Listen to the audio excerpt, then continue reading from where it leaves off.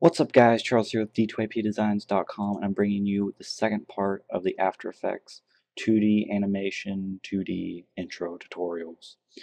Um, I'm feeling really good today, and I think this is going to be a great tutorial. So let's go ahead and get started.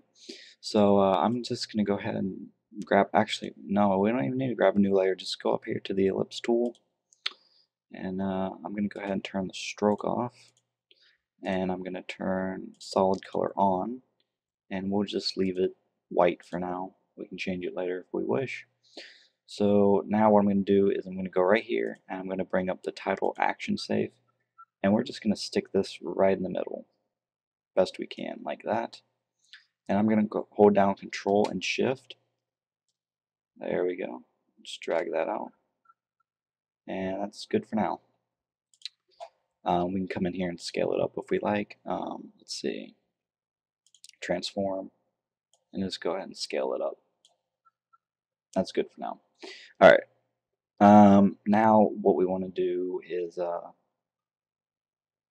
I'm trying to figure out whether I should show you how to animate it first or show you something else. I think I'm gonna show you something else first, and go into animating that later, or maybe in the next series of this tutorial, or the next part of this series. I'm feeling good, but I can't speak. So let's go ahead and let's grab. We'll just grab the ellipse tool again. Now right here you'll see two buttons. This is the shape tool, this is the create mask tool. We're going to click on the create mask tool, and again we want to align this right in the center. That looks to be about in the center. Again, hold down Control and Shift, and then we're going to scale it up. Okay, so about right there, and scale it down a little bit. We want it like right on the edge, so I think right about there. And now still selected, or still with the mask select, I'm going to hit Control T, and now I'm just going to move it a little bit and try and make sure it's lined up where it should be. I think that's pretty close. Yeah, I'm going to stick with that for now. We can adjust it later if we need to.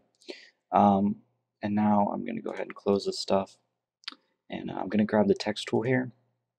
You can use any color you want, and now I'm going to go ahead and click, and I'm going to make a bunch of periods like this. Now, depending on the font you're using, they may be square, which is fine. You can use square, but I want circles for this one, so I'm going to go with the bubble body, something like that. And that's enough for now. I'm not going to worry about it too much. Anyway, so now what we want to do is I'm going to take the mask we just made, I'm going to hit Control C, and then delete it out of there. And then right here I'm going to hit Control V. Alright, now let's go ahead, grab the mask, hit Control T on it again. We're going to just drag it back over here. Let's line it up in the center like we did before. So it looks like it's about perfect. And then we're just going to grab the edge and hold down Control Shift and drag it out again. Something like that. That looks good to me. And now what we need to do is I'm going to deselect it, and I'm going to go to the text, path options, and under path we're going to hit mask. And as you can see, they line up on the mask. Now what I'm going to do is I'm going to turn force alignment on, and then we're going to adjust these to where they're evenly spaced. So about right there. We can rotate this around a little more. Rotate that around a little more. And yeah, that's pretty much it. So that's how you can get like dots spinning around this or whatever. Obviously you can increase the mask size, Control T. You can have the dots out here just spinning around, or they can be lines spinning around, whatever you want to do. Now, I don't know how other people do this. This is the way I taught myself to do it. It seems to work pretty well. There could be an easier way. I don't know. If you want to add in more dots, then you can just click right there and add in more dots, or periods, whatever you want to call them. So anyway, that's that. Now I'm going to go ahead and shut that off for now. So now how I would animate the shape layer. So if you've seen that evolution intro I did, like for the evolution graphics contest, basically what I did was when the circle pops up. I do this for pretty much all circles. Let's see, where's the scale? There's the scale. So I'm going to turn this all the way down to 0. I'm type in 0, and then I'm going to click on the stopwatch here instead of keyframe, and then I'm going to move ahead 20 keyframes, or 20 frames, and then I'm going to scale it up a little bit. Now, I always scale it up a little bigger than I actually want, and then I move a couple frames ahead and I scale it back down a little bit, and it gives it a really nice pop. So, like when it plays, it comes in, pops towards you, and then it goes back down in scale. I don't know, it just looks a lot better to me.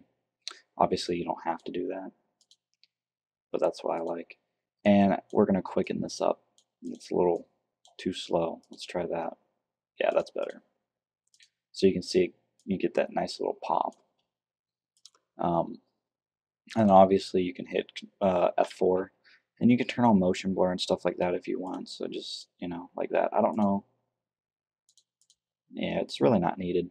And I don't even know that it's going fast enough to really make too big a difference. So anyway, that's how I animate, the circle coming in. And then I would just take this right here and let's see, after it comes in, let me shrink the mask down. Let's see how much time we have. All right.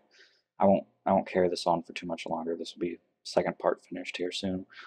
So under the mask settings here, we're just going to go ahead and select the mask, Control T, and then I'm going to shrink it down. Again, holding down Control Shift, then right about there, and go ahead and deselect it again. So now that that's there, we can go ahead and turn the dots back on. We need to mess with the margin again. That looks better. All right.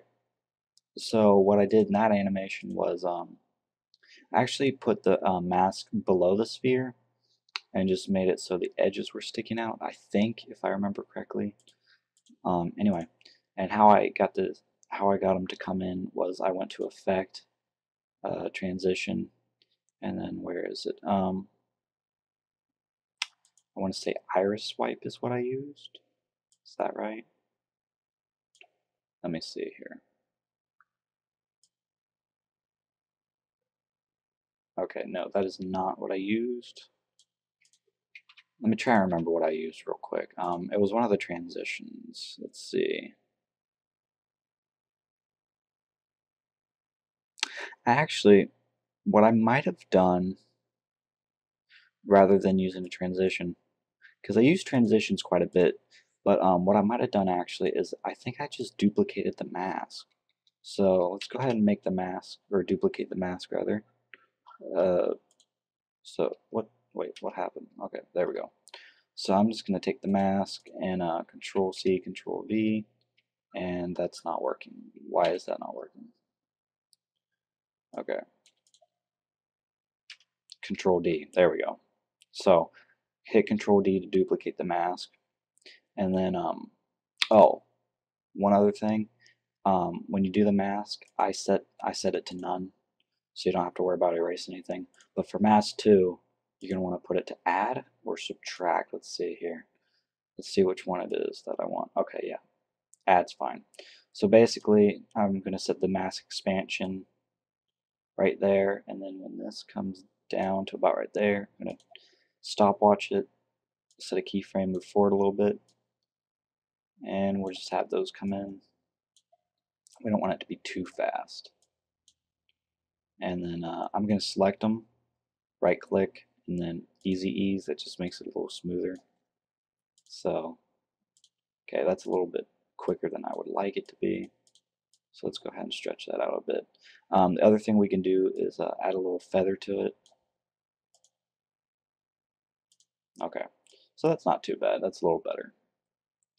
All right, this has been going on a while, so I'm going to go ahead and stop it here. Part 3 should be out before too long, and hopefully this is helping you guys out a bit. And I'm out of here. Peace.